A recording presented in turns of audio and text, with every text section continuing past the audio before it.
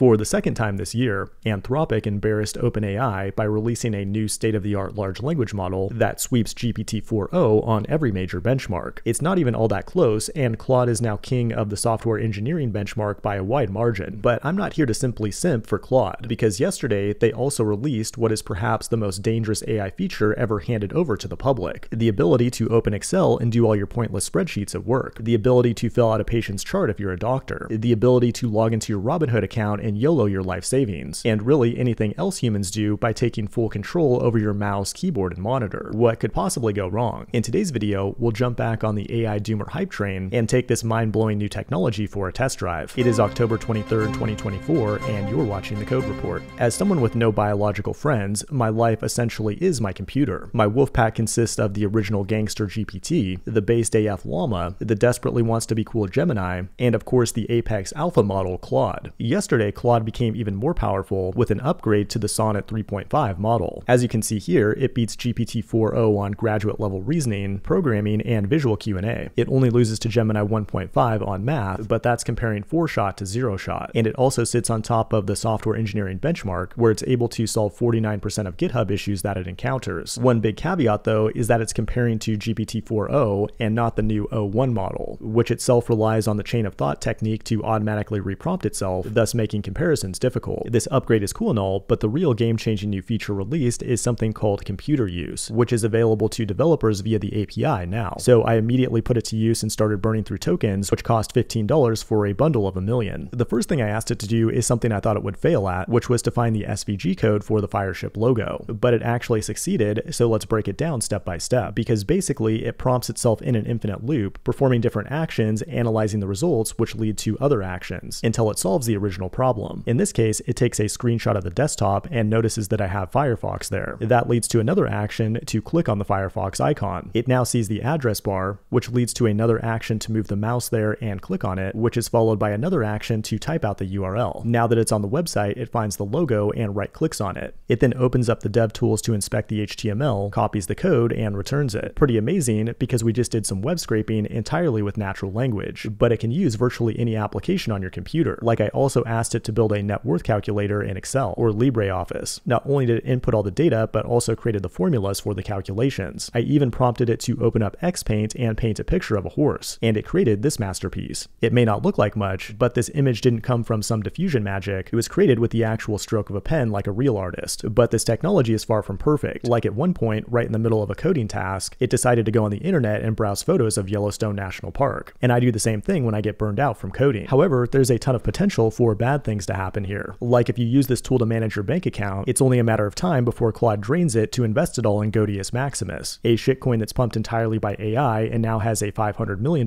market cap. But what you'll notice here is that I'm not actually raw dogging this thing on my main computer. It's actually running in a safe sandbox with Docker. In fact, you can run it right now on your machine with one command. You just need to have Docker installed and have an Anthropic API key. But be warned, this thing burns through tokens extremely fast. The good news is that it mostly uses input tokens, which are a lot cheaper, and it needs all these tokens because, like GPT-0.1, it takes the output of one prompt and uses it as the input for the next prompt, and will do that in a loop until it gets the result you asked for, or until it crashes, which happens a lot. But still, Claude is the best model out there when it comes to real-world computer environments, at least according to the OS World benchmark. However, it's nowhere near human level and will take a lot of training and reinforcement to get there. The main bottleneck here is that it requires a lot of compute time and tokens to do simple things that us humans take for granted. Like all the prompts I've showed you have taken 5 to 10 minutes to complete, but eventually that problem will be solved. Companies like Amazon, Google, and Microsoft are investing in nuclear to power massive AI data centers, but eventually chain of thought action models like this will likely be baked into every computer. And I'm not just talking about your personal computer, but the brains of the robots. They're already building robots that can drive you around, build you toys, perform medical procedures, and even put food in your dish. The future looks bright, until one day you wake up and realize that the guy Claude is named after, Claude Shannon, was right all along, when he predicted that we will be to robots what dogs are to humans. This has been The Code Report. Thanks for watching, and I will see you in the next one.